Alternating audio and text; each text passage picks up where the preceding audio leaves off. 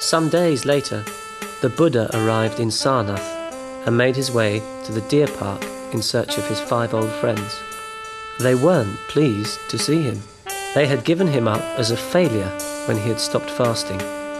"Here comes Siddhartha, the one who went back to the easy life." "Well, let him come if he wants to," said another. "But he needn't think we'll pay him respect. Just ignore him." But as the Buddha drew near, they couldn't help themselves. They too could see he was different. There was something impressive about him to which they could not help responding. Even his skin shone with a golden glow.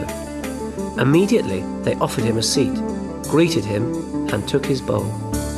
The Buddha came straight to the point. "Listen, friends, I have finally found the answer. I have come to show you how you too can break free." The 5 ascetics did not believe him. "How can that be? You did not win your quest even while you endured those hardships, fasting, sitting out under the blazing sun. How can you have broken free now that you have given up trying?"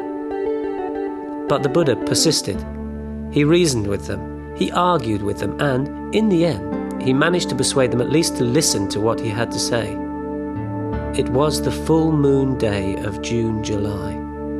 The rains had just begun, and throughout the months of the rainy season, they talked, they discussed, and they meditated.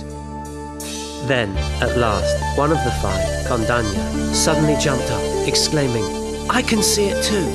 The Buddha was overjoyed. Kondanya knows. Kondanya understands. And one by one, the others began to see the truth for themselves. By the end of the rainy season, there were 6 enlightened beings in the world.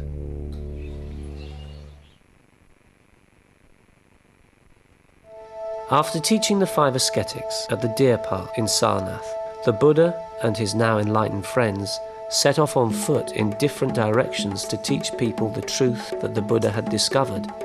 People who met the Buddha were very struck by his appearance, by the way he walked, sat down, ate his food, and talked with people, or just kept quiet. The truth of his teachings could be seen in the way that he lived his life. After meeting him, people had confidence and trust in the Buddha. There had been many great teachers, but none had really embodied such high ideals in the way that they lived. Many people decided on the spot to give up their old ways and follow his teaching. Many people also gained enlightenment by following his example.